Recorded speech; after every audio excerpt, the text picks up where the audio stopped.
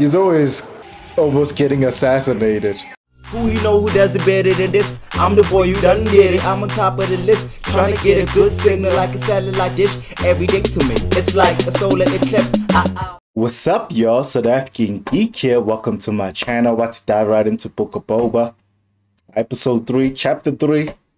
It's an interesting way of telling the story by showing us flashbacks of probably where we left him in the movies to catch him up where he ended up being in the series. I don't know if people love that way of storytelling because I'm way behind, so I'm staying away from social media talks around this show. But I'm enjoying it. I'm just stating it out there. I'm really enjoying it, even though there are some characters that they don't name drop that seem very important and seem like they've been in the Star Wars mythology before, that I have no idea who they are. But let's not waste any more time and just dive right into the third episode. Like and subscribe. Are we finally going to see the Rancor this episode? Are you going to deal with the twins? Because I expected the showdown to happen last episode, but it ended up being a whole train sequence. Lucasfilms. This is a shot from the trailer. Getting a quick history lesson. Damn, so he has to get some people on his side. The ruling doesn't seem fun. One respects him? It shows very political. So he deals in water. I wonder how much fuel is in the Star Wars world. There's half man, half machine? Like Darth Vader? A lot of walking scenes in the show. But the score is still undefeated. Look at them, the cool teenagers. Damn. Their designs are cool though. Are they ready? You just hired them? 1,300 credits. Look at how excited they are. They got cool bikes too? Oh shit. Oh. Hey! Every time this opening starts, I lose my shit. Hey! Goddamn. These establishing shots. More flashbacks. It should win all the awards for the score alone.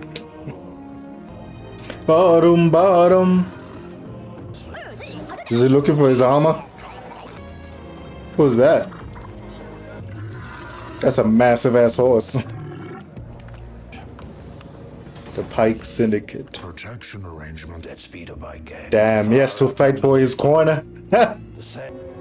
You think there'll be like a compilation of people putting together all these traveling montages? Did they kill the Sand people? Oh shit. Yo. It's time for war, I suppose. Damn, you hear that score though? Oh shit. What killed them? Oh fuck, it's those outlaws. Oh, he took the bikes from. Damn. Lone Ranger again. Damn. He's always almost getting assassinated. Why don't you have somebody guarding you, fam? You threw him next to his jetpack. Ooh. Ooh, we still got the stick. God damn. This fight is making so much noise. Where's the backup? Oh shit. Oh my god. Did his spine just get broken? Oh shit.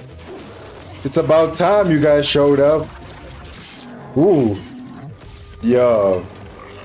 This creature is a problem. Goddamn. Oh shit. Are they gonna capture it in that?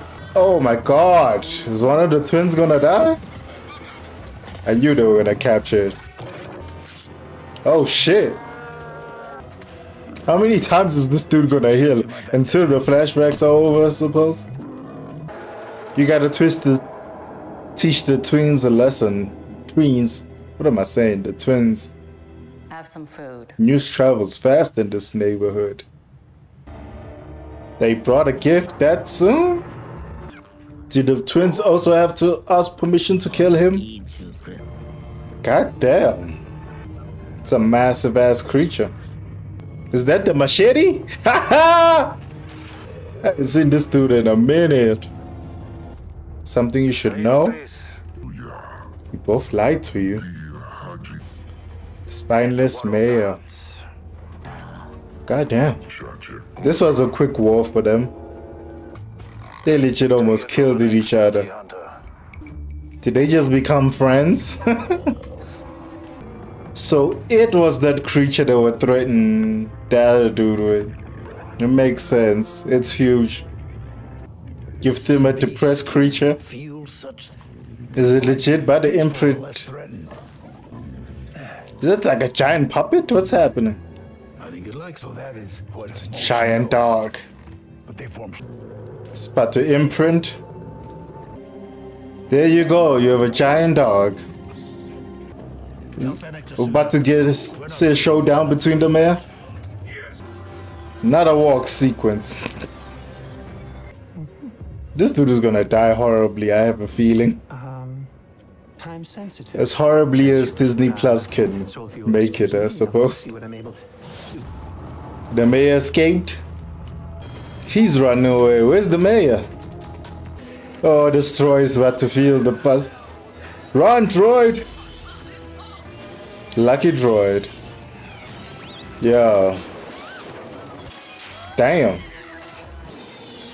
I didn't think we'll get like a full-on car chase. Oh shit. These kids really love their job.